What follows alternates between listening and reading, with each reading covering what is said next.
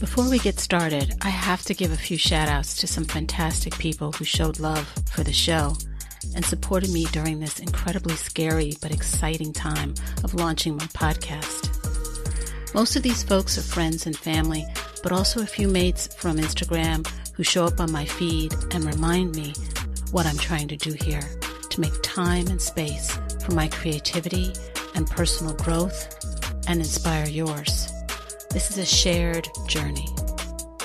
If we need permission to fill our cups and take time for ourselves, this podcast is that confirmation to give to ourselves, especially when we are grieving or struggling to get through the day.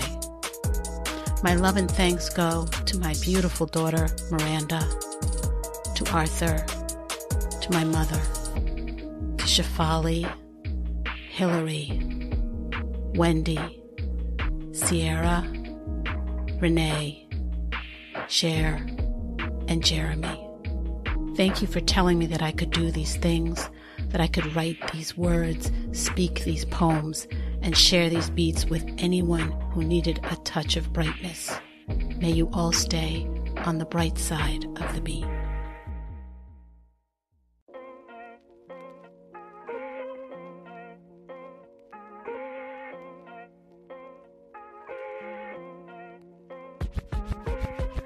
Today I'm talking about shitty days. We've all had them, but some of us, yes, I'm talking about myself, don't tolerate them well. We act out over them. We ruminate over them. And we buy into our bullshit thoughts that tell us these uncomfortable feelings will be with us forever. They won't. They will pass. Shitty feelings always pass, but not before we feel them. That's the rub. How do we get through our shitty feelings with as little pain as possible? Through community and beauty. I'll explain. Community, that feeling that you belong to other people and that they belong to you. Not in a possessive way, but in a way that feels comforting, a way that feels good. Like they get you, and you get them. These people in our community, people in our inner circle, are there for us to call on when we can't deal with uncomfortable feelings. But sometimes we hesitate to reach out to them. We think they won't have time for us. They won't really care. But the truth is, we'll never know if we don't give them a chance, give ourselves a chance to find help. As for beauty, it's all around us. What a beautiful planet we live on. Find beauty in nature. Find it in smells, sights, touch. Find beauty in love, in hard work toward meaningful goals, and in small, unexpected places throughout the day. I hope this podcast is one place where you can find community and beauty. Where else can you find it? I'm Jill Hodge, writer and host of Let the Verse Flow, a bi-weekly personal growth podcast where I share my special mixtape of stories, poems, and music that's designed to help you turn your struggles into strength. It's a new brand of self-improvement. The opinions I express here are my own and not a substitute for professional help. If you need someone to talk to, please reach out to a mental health professional. Now, sit back and relax and listen to my reflections from the bright side of the beat. One of my favorite J. Cole songs is Love Yours. You can listen to it on my Season 1 playlist. See the show notes for a link. Love Yours is about accepting the conditions of your life as they exist today. The conditions of your life may include many challenging feelings and states of mind and being. There's loneliness and fear and hunger and other uncomfortable states, and we can't make them go away at will. They are part of our life. And because that life is ours, it's better for us to own it and try to seek out the good in it. J. Cole is one of my favorite artists, and this song is like dripping with this soulful, southern, authentic vibe that reminds us to try to love and accept the place we are in right now. It's real, it's ours, and we need to appreciate where we are in this moment. As he reminds us, there's beauty in the struggle. Our will and strength to handle the human condition is beautiful. But life is often lived along a hard road. It challenges us, tests our strength, and surprises us with twists and turns. Can we accept where we are right now? Can we recognize the value of what we have?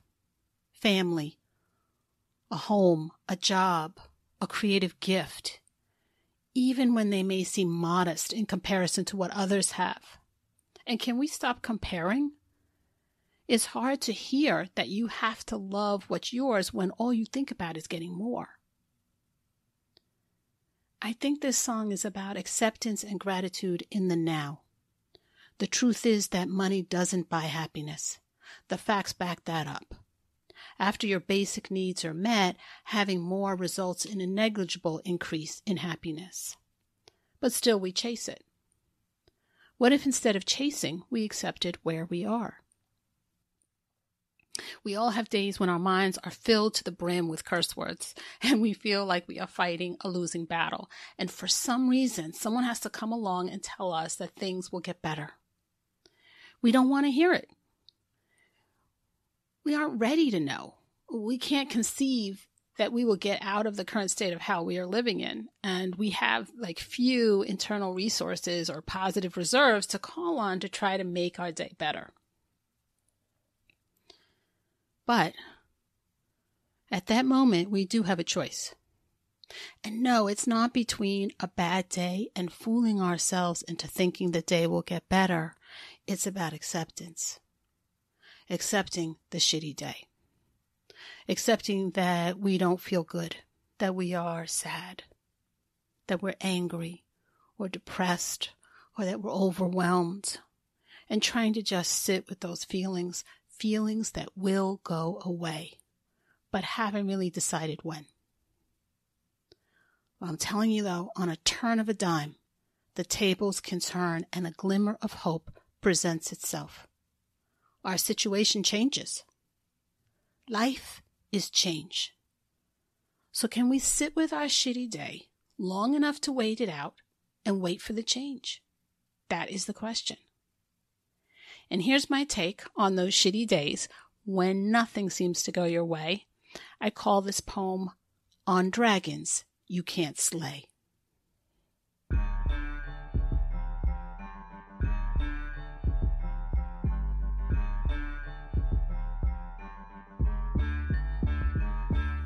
Sopping wet but still alive, freshly fished out. A deep breath does revive. Made it out, delirious, deprived, clutching the rim, I'm sliding. Slick black cauldron, I'm sliding. Fingers lose grip, I'm sliding. Collapse of my will, colliding. Clipped wings can't fly. Under the weight of beguiling fate, stop testing life, stop spinning, stop strife. Grounded for life, invisible blood, but it's there. Sticky crimson, prickly affair. A matted mess, twist and tear. Caught up in my curly black hair, numbing stare straight ahead. Blackened air quickly spreads. Smoke is rising, I'm in the ring. Blows keep coming, damn bells gotta ring. Which round is it? Am I the king? TKO, but bees got a sting. Spectator sport for all to see. I'm sad for me, life's losing decree. No kings or queens save this day. It's all dragons you can't slay. No kings or queens save this day. Dragons you can't slay. Tomorrow offers another day. I'll pass, I cannot last, or so they say.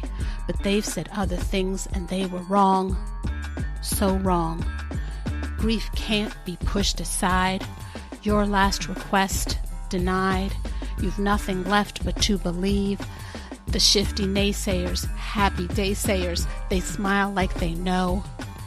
Belief with no negating. Tomorrow will be better, I swear. And it's always rose-scented air. It's all dragons you can't slay, not on this particular day. Dragons you can't slay. They're everywhere and in the way. Settle deep into defeat. But just as you do, hope's walking down the street. It says hello and settles in a cozy velvet seat. And you say, finally, you have arrived. Stay a while. Fuck it, I survived. In this poem, I talk about how we can lose control over the state of our life and the feelings of dread, sadness, and anxiety that we may have. You know, those negative feelings are the dragons, and in the moment, you may be helpless to slay them.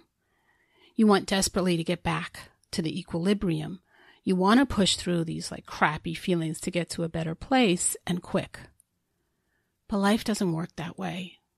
We can try to soothe ourselves with positive affirmations, and they have their place, but some days you just have to face it.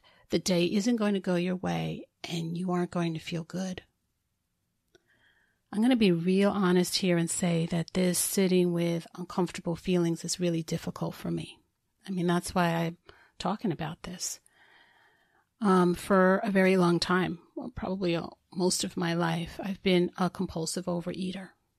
And I've used food to help push down feelings since I was a very young girl. In my early 50s, I started working on slaying my dragons, sitting with uncomfortable feelings instead of eating over them. Through therapy and diet and exercise, I lost more than 60 pounds, and for several years I kept it off until my mother's illness. Initially, I lost weight when she got sick because even food couldn't help me in the dark place that I was in. I was also too busy, managing her care to eat during the time when she lived with me. But over time, once we settled into kind of a new way of living, I began to pile on the pounds. I used food as a release at the end of the day. I'd eat a healthy breakfast and lunch, but when I quote-unquote relaxed at night, I'd eat. And I gained back 30 pounds. My point is that I know what it's like to try to get out of slaying your dragons. What it's like to, deal with feelings and situations that make your life seem impossible, but really dealing with them in very, kind of hurtful and ineffective ways. For a few years, I tried to slay those dragons through exercise and a whole foods diet, which made me feel incredibly well physically. Weight training helped reduce anxiety and anger, these two evil twins that caused much of my overeating. And my overeating was and is an attempt to change my uncomfortable feelings. I turn the anger, anxiety, whatever emotion into calmness through the act of eating. But unfortunately, that does two things. It robs me of the opportunity to deal with my emotions in a healthy way, and to deal with shitty feelings by sitting with them until they pass. And they do pass. And it keeps me in this unhealthy loop of sleeping, working, feeling uncomfortable feelings, eating, numbing myself with food, and then repeating. It can feel kind of empowering to finally be able to sit with your feelings and know that you'll make it. You're not going to die. And I work every day to get more comfortable with uncomfortableness. Because let's face it, life is full of uncomfortable moments and painful moments, embarrassing moments, scary moments. Now, I use food in destructive ways, but it works the same with drugs or sex or money or drinking. There are a million distractions and counterproductive ways to deal with feelings. And it's time to find some ways that don't hurt us in the long run. I could bullshit you and tell you that a positive affirmation, some daily exercise, therapy, and maybe the latest 8-week mindfulness course is going to get you out of your funk and turn your life around, but I don't think it works that way. I mean, all of those individual strategies could be an important part of the puzzle of getting comfortable with uncomfortable feelings, but there isn't really a trick that gets you out of the hard work of sitting with these shitty feelings. I think there are tools and strategies that can help, but they won't get you out of having to accept some painful moments and learning how to deal with them. Recently, I've been trying to sit with my shitty feelings more because they do pass and brighter thoughts do pop up. Hope, it really does walk through the door, just not on my schedule. But it does come. So we need to power through the shitty feels to get to the glorious ones. Here are some things to think about as you sit with your own shitty feelings. The first thing is to find a community that understands you and speaks your language. I hope you found one here at Let the Verse Flow. You can always reach out to me via my website or Instagram page. But there are other communities too. I was reading an interesting collection of quotes from therapy sessions over on thewondermind.com. Wondermind is described as a community where people can come together for support during their mental health journey. And the article on best therapy techniques mentioned two that are relevant to what we're talking about today. The quotes were, "Healing is messy and takes time," and "Feel your grief so you can also feel your happiness." The first is what I'm talking about here in terms of not seeking a shortcut to dealing with your feelings. I thought I had found a way to deal with my feelings through, a healthy diet and exercise, but when my world got turned upside down, I couldn't sustain those things when I was having such a hard time just even getting myself out of bed. It wasn't going to happen then. And I remember going to the gym once and crying in the bathroom. At that point, it's time to go home. I needed more time to heal before I could go out in public and really push, through a workout. I also had to feel my grief before I could step back into my daily routines. And this idea also resonates in my poem. You have to, deal with the dragons, and you may not be able to slay them. Instead, you pass through the feelings to get to hopefully a better place where you experience some hope and then happiness again. I've put a link to the Wondermind website in the show notes.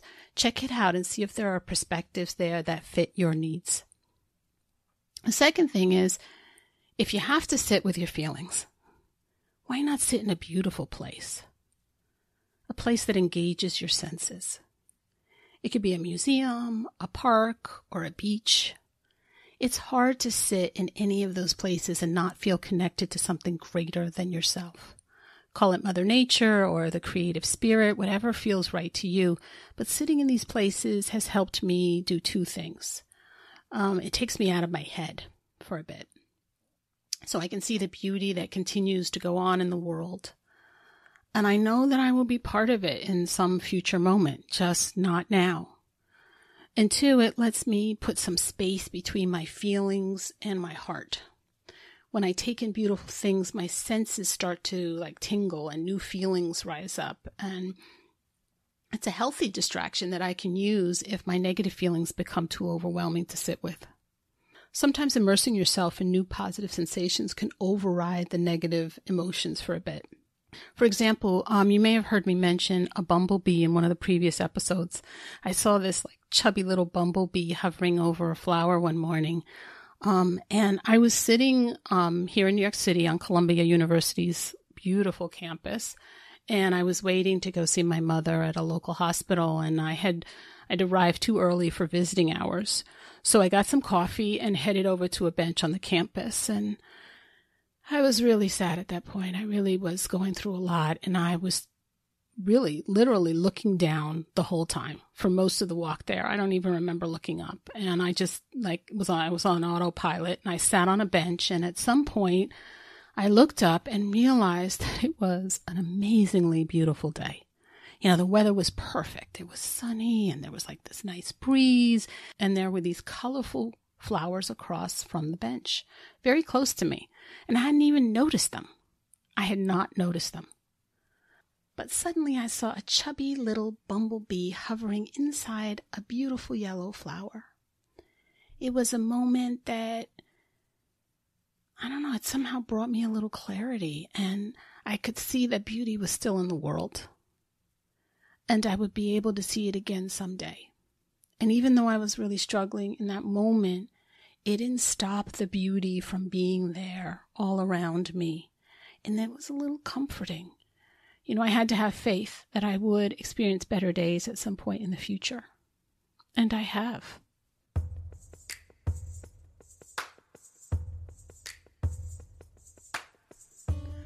All right, my creative tribe, here are this week's journal prompts.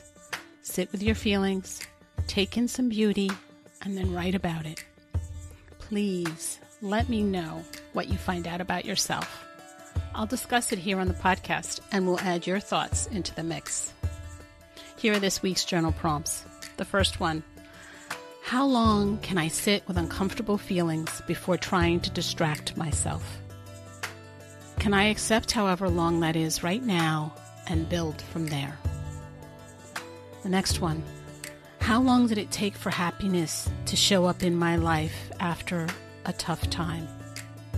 And the last journal prompt: can I be open to the idea that happiness can come after grief or anger or sadness?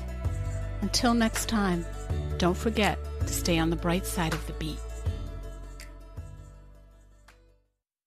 To check out my free podcast, head to my website, lettheverseflow.com, or find me on all major podcast apps. I'll be sharing stories, my original poetry, and music playlists that inspire this show. We're in this together.